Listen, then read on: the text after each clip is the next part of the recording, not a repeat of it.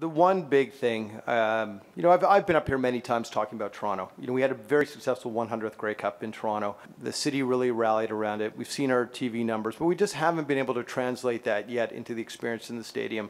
And probably one of the learnings from that is, I think coming out of the 100th Grey Cup, we should have tried to invest more in Toronto and worked closer with the Argos on that. We got to continue to invest in our game. We got to continue to invest in young people. But if you look at what our teams have done, every year our teams invest between $3 and $4 million in amateur football in this country. So I talked a lot about social media and talking to casual fans and the millennials, but we got to get to the young kids, and we're starting to do a lot more of that. I think with the financial resources that the league has now, I think those are key areas that we can focus on.